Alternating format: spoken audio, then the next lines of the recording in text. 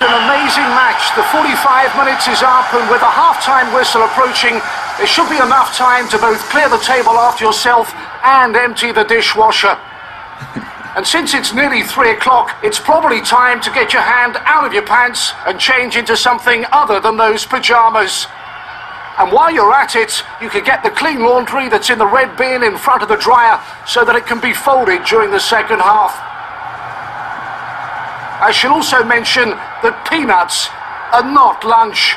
And while the teams are leaving the pitch, we would like to remind you, on behalf of your wife, that she still doesn't like it when you squeeze her breasts when you touch them, even though she understands that it's easy to get carried away.